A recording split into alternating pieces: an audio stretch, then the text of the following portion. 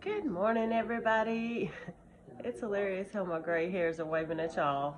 Hey, can't let them outdo me, right? August 29th, it's our first day of school at Legacy Academy. Whoop, whoop, let's go Warriors. Anyway, and today from Mr. Graham's devotional, we're going to read about belief in the resurrection is rational. So, for the word of the Lord is right, and all his work is done in truth. Psalm 33, verse 4. Many jurists of history became convinced that the resurrection of Jesus Christ is an attested fact of history. John Singleton Copley, Lord Lyndhurst, one of the greatest legal minds in the 19th century Britain, stated it this way: I know pretty well what evidence is, and I tell you, such evidence as that for the resurrection of Christ has never broken down yet. And guess what? It never will, because it happened. He is alive and well and reigning and ruling, and he is, he was, he is, and he is yet to come. Praise God this morning. Simon Greenleaf of Harvard University was one of the finest writers and best esteemed legal authorities in the 19th century. In his book, Testimony of the Evangelist, he concluded, it was therefore impossible that the gospel writers could have persisted in affirming the truths they have narrated had not Jesus actually rose from the dead. I mean, think about it. Think about it. Think about it. He is risen. Oh, get him off that cross. Get him out of that grave. He is alive. Thank you, Jesus. Look at the many statements from leading intellectuals who have studied the matter from the standpoint of valid evidence, and you'll see that the voice of the scholar harmonizes with that of the angels and the disciples to declare in certainty today, Christ the Lord is risen today. Yes, he is. Oh, thank you, Jesus. Thank you, Jesus. So this one today is just hallelujah news. This one today is just the truth, just the most important fact I know. Thank you, Jesus.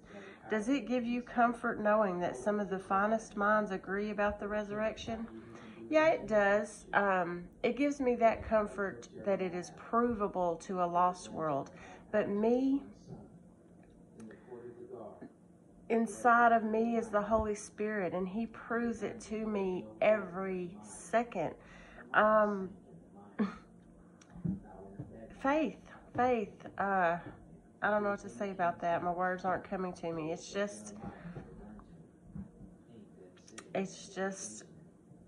what it is. He's alive in me, and therefore I know he is alive.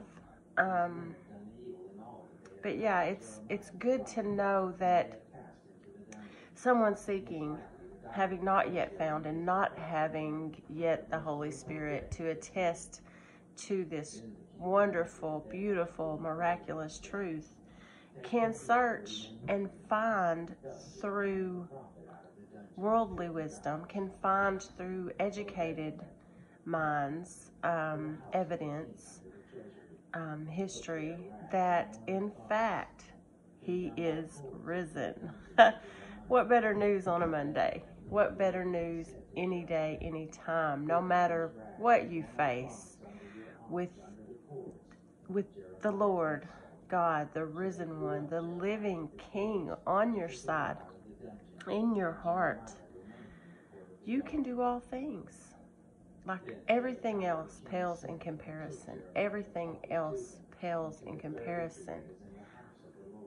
Everything else pales in comparison. And can I tell you, I know this for a fact because depression used to riddle me so hard I couldn't get out of bed in the morning and crying myself to sleep, or just crying all night and not even having a good why, just something that would normally just piss somebody off a little or upset them a little or whatever, teach them a lesson would like cripple me for days.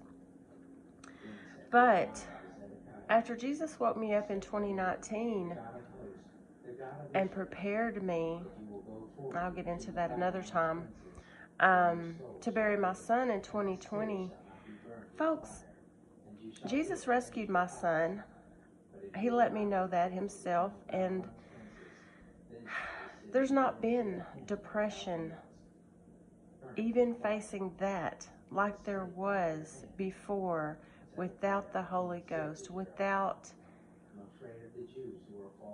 Jesus' righteousness that he gave me when I gave him my sins, when I let go of them and turned away from them.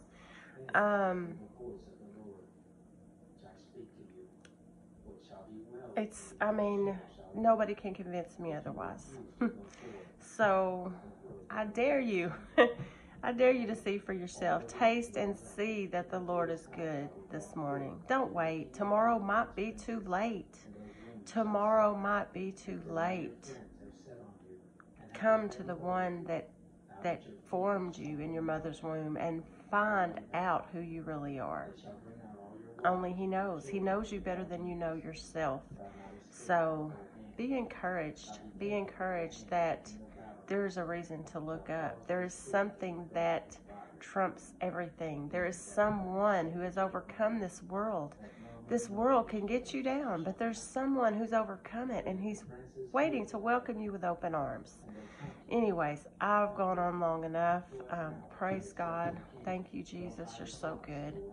You are so good. Y'all have a great day.